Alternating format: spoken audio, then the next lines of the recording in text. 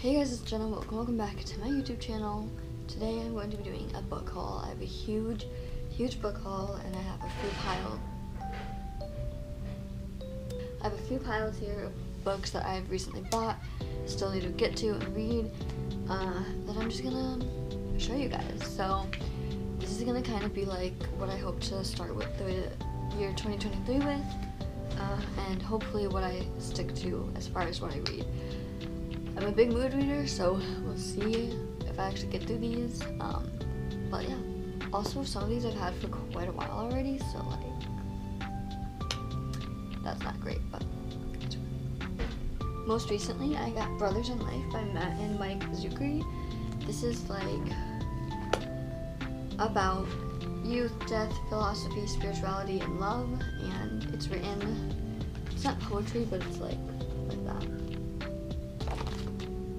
But obviously, Matt Zuckery from Gilmore Girls, that's how I know him, and that's how I heard of this book. So I'm really interested to kind of start this. I think I want to try to read this today, like start it and maybe finish it. But we'll see. This is probably the one that I'm going to finish next. I also have some books that were gifts. So this one is called Ugly Love by Colleen Hoover. I know, a Colleen Hoover book that I haven't read. I still have to get through this one. I got it in July for Christmas, like my Christmas in July with my grandmother. And I don't know, I started it and then just never kept reading it, so I have to start it over again and finish it. But I am really excited about it. I know this is a lot of people's favorites of Colleen Hoover, so. And then this is another gift. I actually got this almost a year ago and never read it yet. Oops. But it's The Institute by Stephen King. I don't know why I haven't read it yet.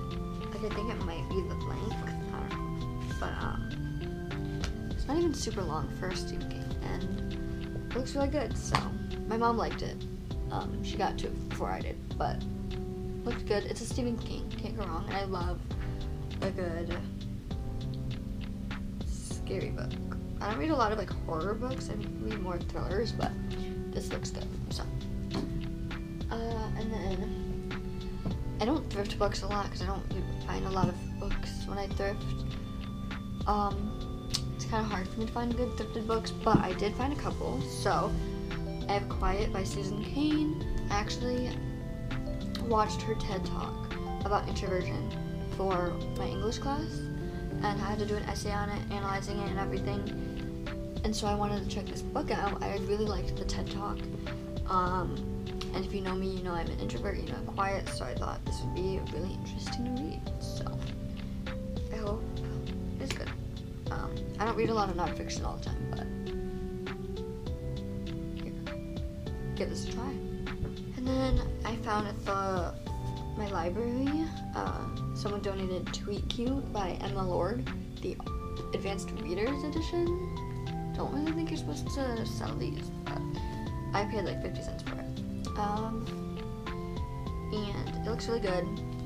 I think I have heard good reviews about this book, but I don't really know too much about it other than they're obviously texting, and their names are Pepper and Jack.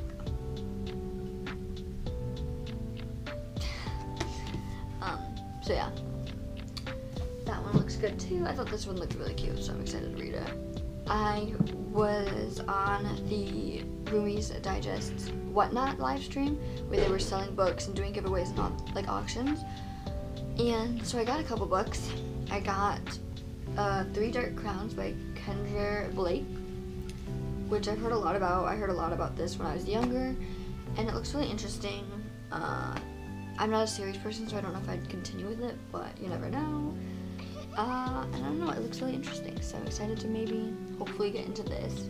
It doesn't look too hard, it's so definitely, well, it's clearly YA because the words are not that small, but, so it'll be a good, I feel like it'll kind of go by fast, I don't know, hopefully.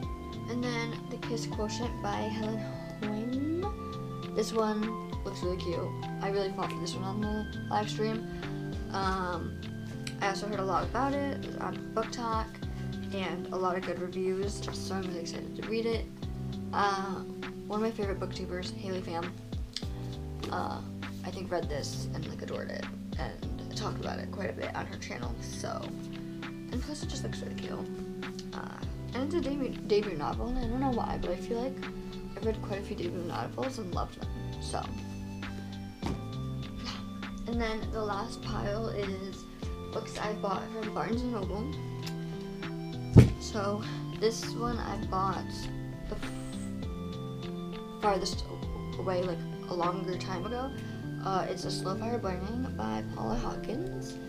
I tried starting this one time and then never got to actually like reading it. It's not really sure, but if you've noticed a trend, that's what I do a lot.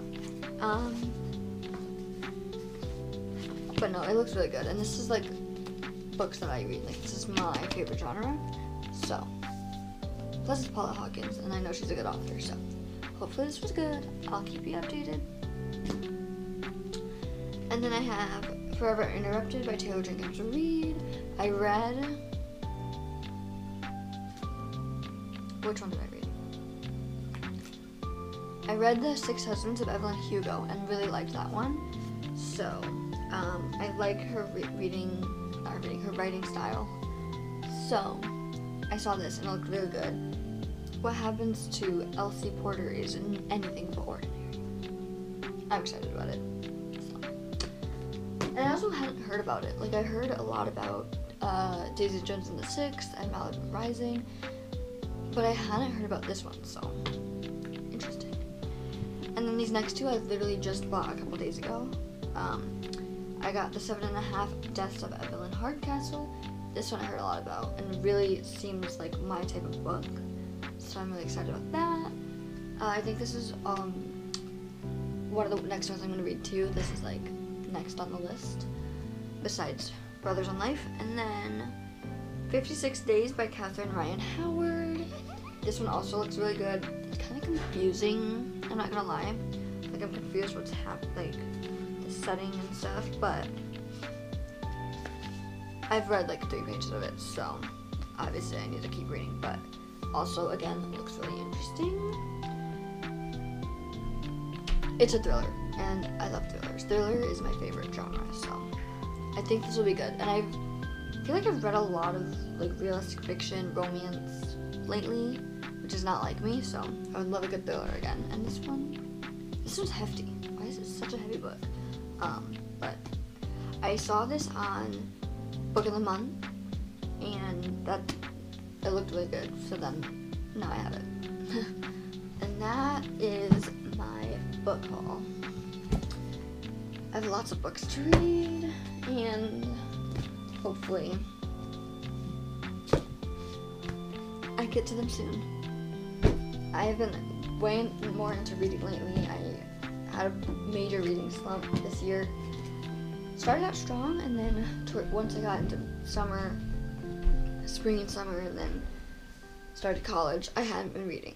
So I'm excited to get back into it and be excited about books again. I did not reach my Goodreads reading goal this year, but there's always next year. So yeah. Let me know a book that's on your TBR or that you guys just bought, or if you've read any of these and what your thoughts are on them. If one of these is also on your TBR, just let me know your thoughts below. Let's have a conversation down there, and I'll see you guys in my next one. Bye!